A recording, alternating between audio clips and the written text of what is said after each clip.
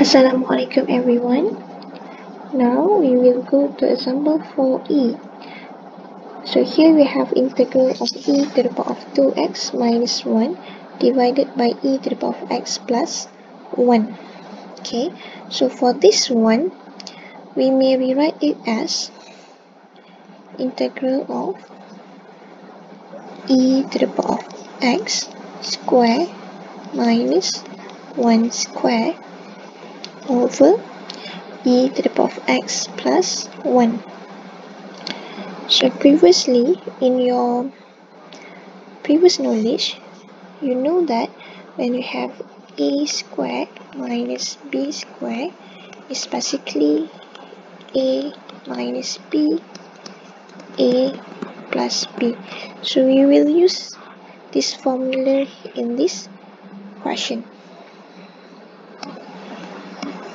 So our a will be e to the power of x and our b is 1.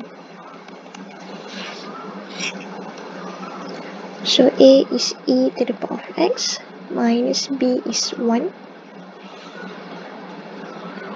Then e to the power of x plus b.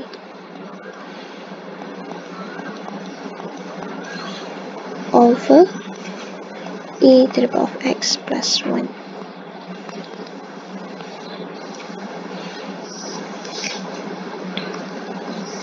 Okay, so here you may simplify.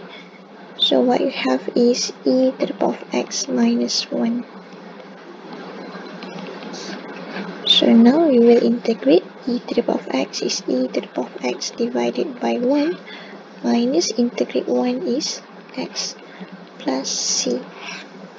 So our final answer is e to the power of x minus x plus c.